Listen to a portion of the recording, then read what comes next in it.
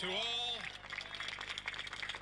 all Americans, I say optimistically, regrettably, there are those in our party who would lead us down a different path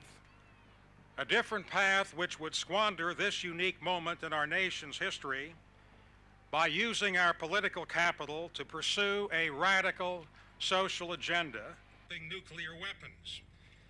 And my commitment to America is to fight the scourge of... Neither this nation nor this party can afford a Republican candidate so captive to the demands of the intolerant right that we end up by re-electing a president of the incompetent left.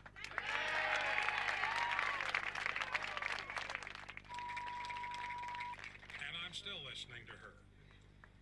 From both my parents, I learned the value.